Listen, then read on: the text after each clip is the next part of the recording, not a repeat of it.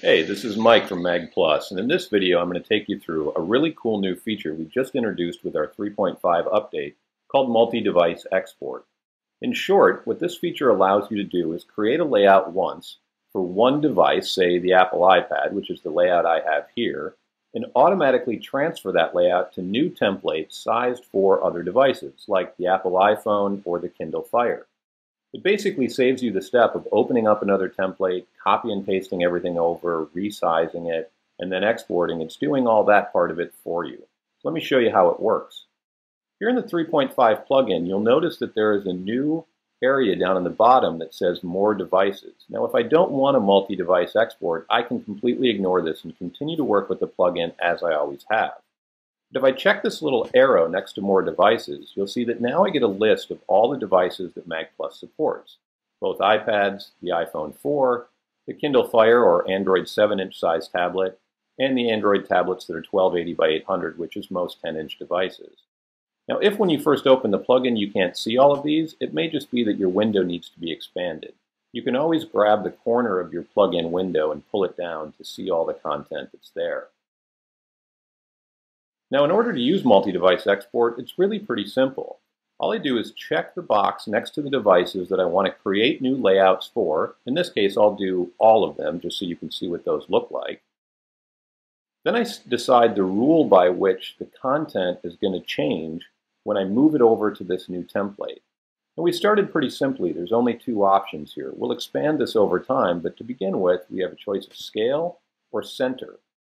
Scale is the one you're probably going to use most often, and what that will do is, quite simply, scale the content that's on this layout for the new size template that you're working with. So if you're going to the iPhone 4, it's going to make it quite a bit smaller. Now, it's important to note that the scaling happens according to the page size, not to your guides. You'll notice when we look at the other templates that the safe area, that is the area here that's always visible in the middle, will change pretty considerably on some of these other devices because the aspect ratio is different. The system is only going to scale for the actual page itself so that if you have, say, a full screen photo like this one, it'll scale appropriately, but you may end up having to move some other elements around. The great thing about multi-device export is that what it does is create new InDesign documents for you that you can then go into and tweak as you want to make sure that your layout is really optimized for those other devices. A couple of other columns here in my plugin. This T column is the template. Now, by default, when you run the magplus installer, it'll put the templates in a default location. If you go into your applications folder, you'll see a folder called magplus that gets created when you run the installer, and inside that you'll see magplus templates and a folder for each one of the devices we support with a help template, a standard creative template, and a table of contents template for the pop-up TOC that you can make. Now, if you want to move these templates somewhere else, you can go into the Settings palette, down to Device Templates. Again, I need to expand my plugin here a little bit to see them all. And I can change the default location of each one of these templates, both the device template, the standard creative one, and the table of contents one, if I want to move them somewhere else. By default, however, the system's just going to look in that spot, Applications, magplus, magplus templates. So my T column here is if I want to just temporarily override that location. If I want to permanently override that location, I change it here in my settings. Most people will be able to ignore this because it'll automatically point to where it needs to. The next column here, the O column, if I have this checked, what the system's going to do is after it creates that new InDesign document for the new device, it's going to leave that open for me so that I can jump right into it. If I have that unchecked, it'll still create the document. I'll just have to go open it myself later. Finally, the V column is for going one step beyond the InDesign document creation all the way to exporting that vertical. It's exactly the same as if you had checked the export button up here in the standard magplus workflow. This will export to an issue folder so that you can then work with it in the production tool. Now, this is a really helpful thing for when you want to create Apple iPad and iPad Retina versions of your issue with just one step. Now all I have to do is make sure my iPad Retina box is checked, and then check the V column for both my current device, the iPad, and the Retina. What this is going to do then is create an extra InDesign document. I've already created my iPad one. It'll create one for the iPad Retina and it will export it. So I'll end up with two issue folders, one for iPad and one for Retina, that I can then make separate MIBs out of and have both my optimized versions.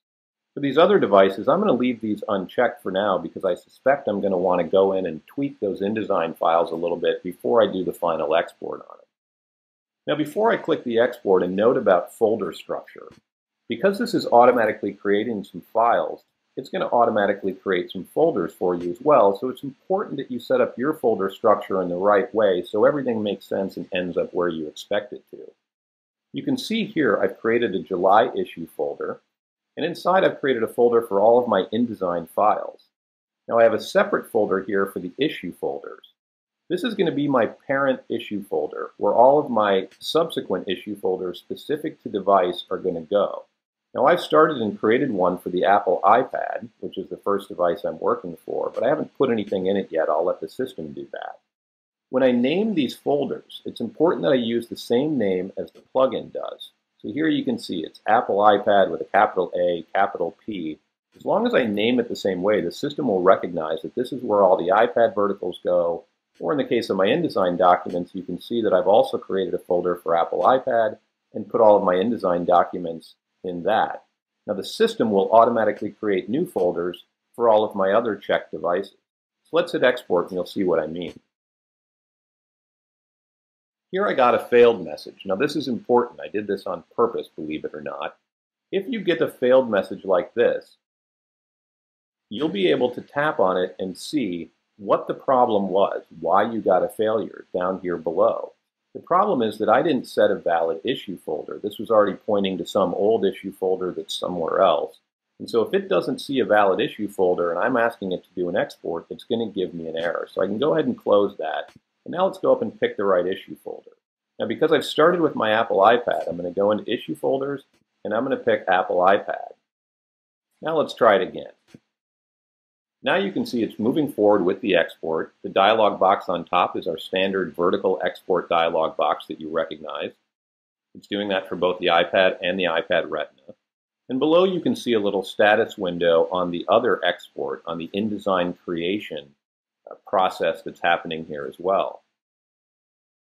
Now you can see it's moving on to the iPhone, the Kindle Fire, and the Android, and it's opening up those documents in the back. Now I get my progress report, my export report, and you can see everything was okay. And now if I click on one of these devices, it'll show me that processing succeeded, and it's going to show me where it put that InDesign file in case you get confused and you're just not sure where it might have ended up.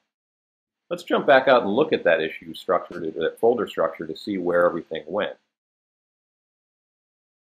Now you'll see that inside this presentation styles folder, where all of my other layouts were, here's all my layouts I'd started to build for the July issue. I'd put them inside a folder called Apple iPad. So what the system did is go up a level and create new folders for each one of the devices.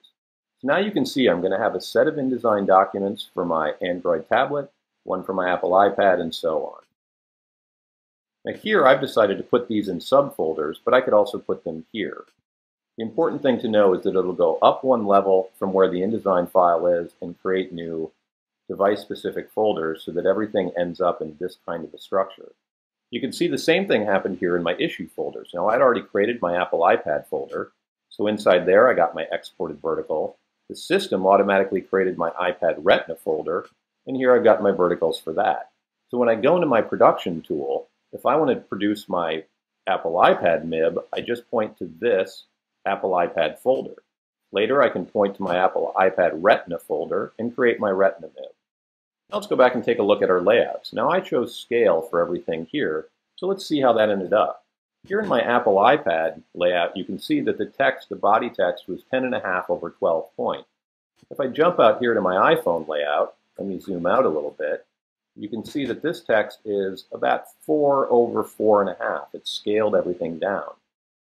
You can also see that it didn't move things relative to these guides, but rather to the page. So my background photo here looks pretty good if I turn on my device guides here to see how everything's going to show up. But you can see I'm probably going to want to grab this group of text boxes and probably scoot them in a little bit. Same thing with this up here.